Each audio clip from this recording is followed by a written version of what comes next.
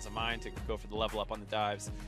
But not this time through. Instead, Brandini always trying to play, feels like lane bully champions. Sometimes on the GP, but otherwise you see things like the Jace, the Gnar, and here on the Kennen. Yeah, he's a carry-centric player, I would say. It makes sense on this team especially as well. He and Levi have really been the big power points for the team in a lot of ways. Although Rakara is definitely somewhere where they want to go. Golden Guardians just trying to pick up wins. Echo Fox split their weekend. See if Golden Guardians can do so. Otherwise, they will remain, unfortunately for them, at the bottom of the standings. And this is a interesting game because we have two pretty standard comps. I mean, the really only standout is the Kennen top. But like we were saying, that's becoming more and more meta, it sounds like, from what we're hearing behind the scenes. So maybe the Cho'Gath is actually the most surprising things, everything considered. Yeah, Zig back to Cho'Gath.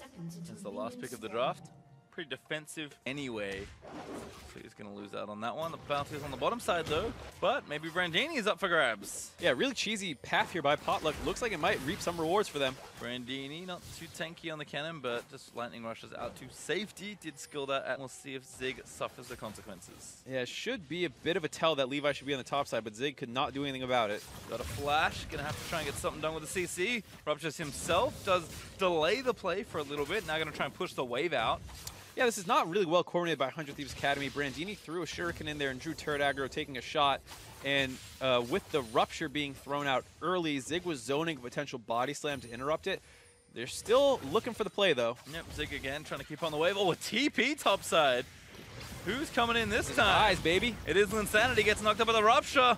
Gonna get rooted down, but the tower shots actually might be enough. Linsanity gets a shield and pops out of the way, and Brandini will grab first blood. Big commitment to make that play work, but they find the key. The bounty, so Potluck's good run of luck is going to run out. Sheep. And when your team is doing that, if you continue to play aggressive on the bot side, you're going to feed. So actually very intelligent by 100 Thieves bot lane to just take that slight gold deficit. Don't lose too much either. Stunt with a nice knock-up does trade some damage onto Sheep. Keep them. Because the whole point was to nerf it in competitive so not everyone was taking teleport. But all you've done probably is hurt it in solo queue because it is clearly still valuable and competitive. So I wonder if there needs to be a different kind of change for teleport. Let's find out in the future. Yeah, keep an eye on it. I agree with the sentiment. Looks like more TPs here. This time a Realm Warp. Back up to the top side. Zig getting dove again. Story's become a little too familiar. CC chain starting, Kennen ult's good, and Linsanity gonna get credit for that one. Yeah, it did land the silence on the one with a tier and Triforce would be pretty good. I mean, Rakara with the Storm Razor, of course. Oh, there we go, bot lane fight. Starting in onto Benji, who does actually get pushed away. Flash over the other side of the barrel, but now Sheep is gonna maybe be left to die. Still dies to stunt from the Ignite. So despite find a team fight. Yeah, no flash available on Sheep. Otherwise, I feel pretty confident he would have gone for stunt there. They had the man advantage. The rest of 100 Thieves was still splitting the map. Now they're trying to start the Infernal Drake, but it's going to be too late as the rest of 100 Thieves is starting to collapse. Might get a fight here. Yeah, they've got Cho'Gath. Oh, Stunt already popped the ulti, looking for the charm. Does actually get Potluck for a little bit, but damage is still not quite there. Sheep in the front side tanking up decently. Potluck diving in. He already cannoned forward, but he popped a respite. Here comes Brandini, finds a 3-man ulti as he's looking to stun it all up. He takes down Sheep, but he will fall on the other side as Rakara does actually get a kill on the other side, killing Potluck. So with Levi alive, but with not much health, they may be able to get the Drake, but it's going to be close. Yeah, 2 for 2, surprisingly, for 100 Thieves. A little disjointed on the fight. Stunt wanted to go in and blow somebody up. Brandini was not there yet, as well as the fact it was disengaged pretty well by Golden Guardians. Means that they're still able to trade back 2 for 2. And that kind of highlights why we've seen a lot more AP Kennen than AD Kennen. That flank there with the AP Kennen who's 2-0-1, phenomenal. That one, yeah, it was nice, got some damage. Luckily for 100 Thieves, they still have the priority to maybe get this Drake. Yep, to smite it. Oh, Zig wanted to TP in for the feast. Double TPs, even with the same ability. AP Kennen very aggressive with Maelstrom. AD Kennen very defensive, actually, with his ulti most of the time. It's one of those interactions that I think a lot of people miss about why it is the case, because, hold on here, is Levi getting jumped on. Oh no, 1v2 forced to flash away. Potluck still chasing. Gonna get smoked. Insanity flashes in with the stun. Finds 2 with a knock up there, and that's gonna be a kill on the Potluck Sheep. Probably gonna fall as well. Rakara able to snipe over the wall with the feathers. There we go, Sheep protecting them. So when you're in AP Kennen, you use your E, you get these resists, you get to use the extra speed as mobility. Rakara, buddy, stay alive for me. He's got ulti. All right, perfect. So you get to use all this stuff. You really don't lose out on any DPS. Oh no! He had ulti. I give up on the point. You know what? This one to force a team fight. Yeah, all 5 members are here, and this is exactly what Golden Guardians comp wants. Definitely a bit more of the wombo where the Alistair goes in with the Ori ball and they try and one-shot somebody, but they still have to be careful because 100 Thieves has plenty of their own engage as well. Yeah, Stunt continually hiding in brushes as Brandini and Insanity trying to finish off the Drake, all sneaky-like. Zig blows his Righteous Glory to force them off of it, but now they need to be careful. My battle perhaps there. Actually on the other side, it is Cannon that gets the Drake. They did pick up a kill as well. Benji actually got taken down by Stunt, so he and Rikara teamed up to get that kill. Potluck also dies. That was about as much cleaner. Golden Guardians are very split up in their contest. Benji was coming from the mid lane. Zig was already blowing his Righteous Glory at the Infernal Drake. And we talked about how 100 Thieves has plenty of engage on their own. They find Benji dying there. Potluck's now left alone at the Infernal Drake. He goes down as well. No smite left up. They still have the Feast on Zig with Flash available, so if he can get over there in time, he might be able to contest it. He's going to have to blow the TP to get in range, and they might just burn it down in time. Yeah, Brandini also here. Zig going to have to line this one up pretty well. Another TP coming out. Benji going to join as well. Ulti being popped. Sheep actually finds one, but Sun going to knock him back up. Oh, Zig flashed in. They're going to try and finish. Yep, Zig actually going to try and finish that off on the other side. Sheep gets out of the way. Oh, he does get it. Feast the Baron away.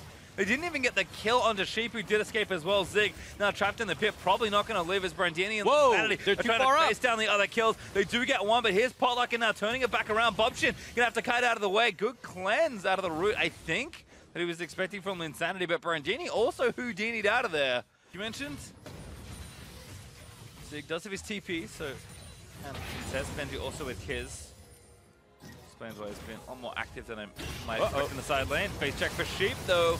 Through the ulti, looking trying to get the kill. No, don't grab it. Ult's gonna miss though from Bobshin. Does force out some cooldowns by 100 Thieves, but not the worst trade. Sheep living on a sliver of health there. Man, Golden Guardians got a really good potential counter engage there, and Benji probably could have kept running forward. You see how strong he is. The enemy team tunneled on his Alistar and left their flank open for him to go for these chase downs. He's got a QSS as well, so he's playing without fear right now. Almost taking down Brandini. Cannon is not a particularly robust champion. Good patience by Insanity, not getting scared about the Cho'Gath charging at him, just roots him up, combos onto him. But it's leading to an awkward situation as both teams are playing the map horizontally a little bit. Yeah, Sideline's also not in a kind of weird spot here for 100 Thieves if they do want to take the inside track pressure.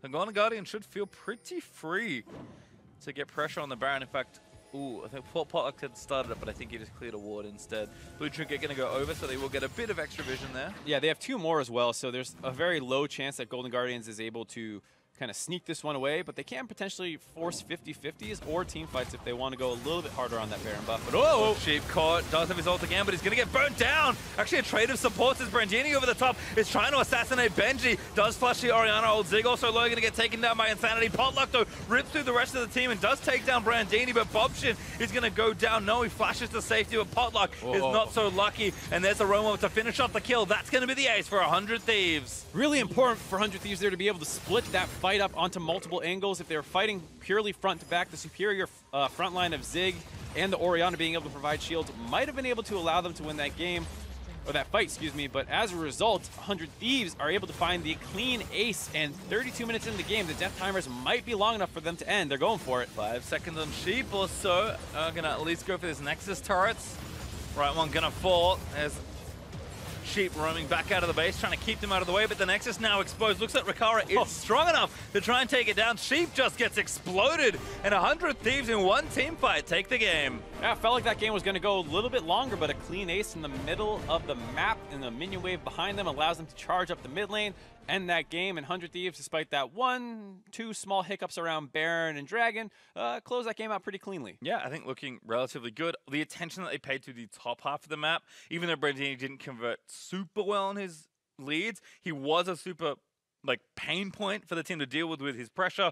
And it's the fact that, again, Insanity roaming and Levi helping out the other strong side of the map, which has been the formula for 100 Thieves. It's nice to see them continue it. Yeah, the 1-3-1 looked great for them after they got those leads for both their solo laners. The team fights in 5v5s were still a little bit sketchier than you would have wanted them to be, but they did have a pretty hard team comp to execute on once you got into that situation. Yeah, we'll see a little bit of that here. The game-ending replay, it was a pretty quick one.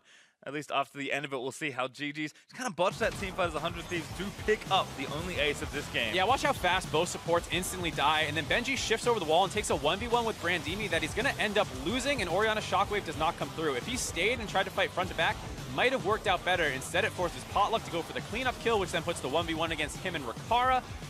It might have been okay if they could have won that, but instead, not the case, and then it leaves the Orianna split up on the top side to get chased down by the Rise. They were in a tough spot that could have gone a lot worse for Golden Guardians, but at the end of the day, just